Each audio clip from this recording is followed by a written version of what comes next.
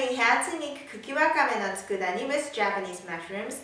Kuki Wakame is wakame stems, and Tsukudani is a dish simmered in soy sauce and mirin, and it has salty sweet flavor like teriyaki, and it goes great with white rice.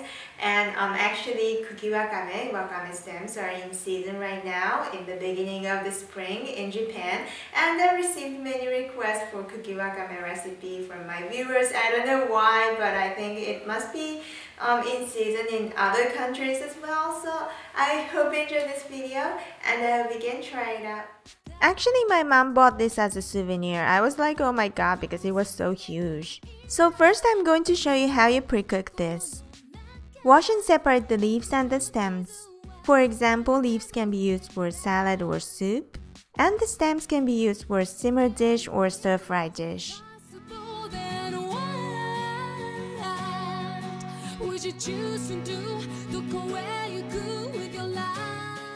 And also you can enjoy leaves changing color in hot water and eat with Ponzu sauce like Shabu Shabu.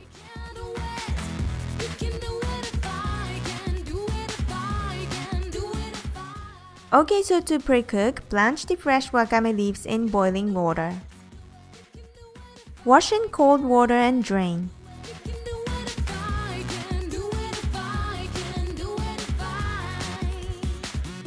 Then cut in bite-sized pieces. You do the same for the wakame stems.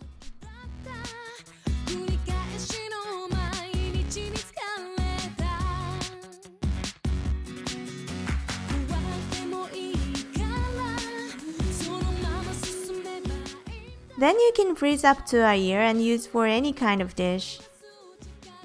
So let's make tsukudani using frozen wakame stems.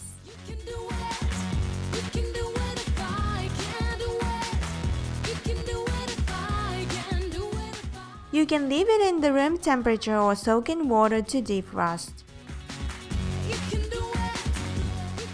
Then thinly slice. Now soak dried shiitake mushrooms in hot water. It will take about 15 minutes to rehydrate. So meanwhile, prepare the other ingredients. Remove the top base of shimeji mushrooms and break into pieces. Remove the top base of enoki mushrooms, cut in half and break into pieces.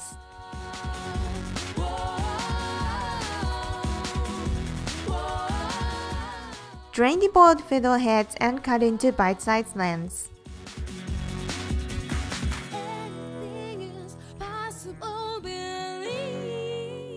Now thinly slice shiitake mushrooms and reserve the soaking liquid. Now everything is ready. Put the reserved shiitake soaking liquid and seasonings in a pot and bring to a boil. Add the cut ingredients and cook on medium, stirring once in a while until the liquid is almost gone for about 15 minutes.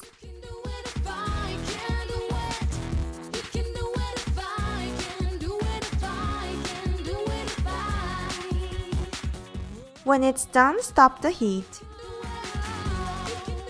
Mix in ground toasted white sesame seeds to finish.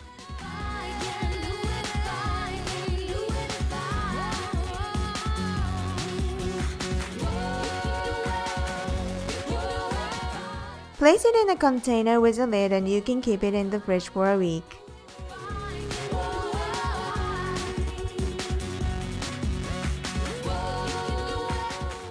And now it's done!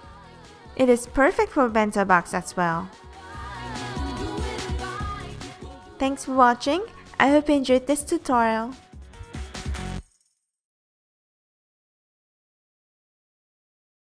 実は去年の春、おばあちゃんが茎わかめの佃煮を送ってくれて、それがめちゃくちゃ美味しくて、その茎わかめの佃煮に何が入ってたか思い出せなかったので、一応確認して作りました。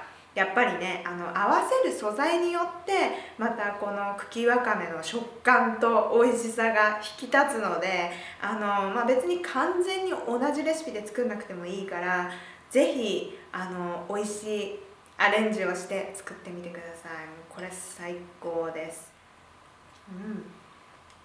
いやーこれね1日経ったらめっちゃ美味しくなった。本当に大成功かもしれない。美味しいです。おばあちゃんのイカナゴの佃煮がめちゃめちゃ美味しいという。イカナゴの佃煮だけはちょっと東京では作れないので、神戸に行った時に作りたいと思います。